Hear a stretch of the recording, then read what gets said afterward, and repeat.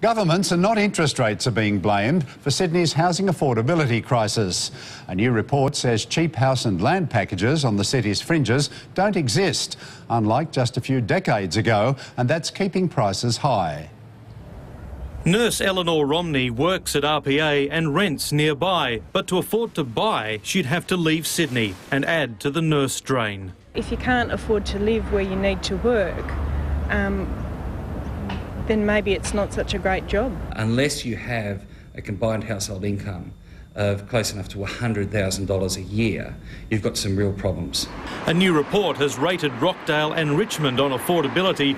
For a family earning up to $100,000, a Rockdale mortgage would chew up 47% of their income, Richmond 33%. An affordable home is less than 30%.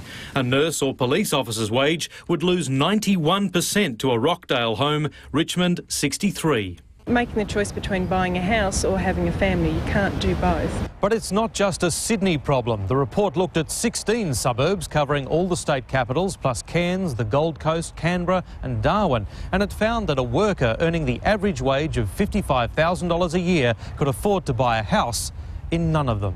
Sydney has led the way with the mix of what not to do. He blames the state government for land shortages and high taxes.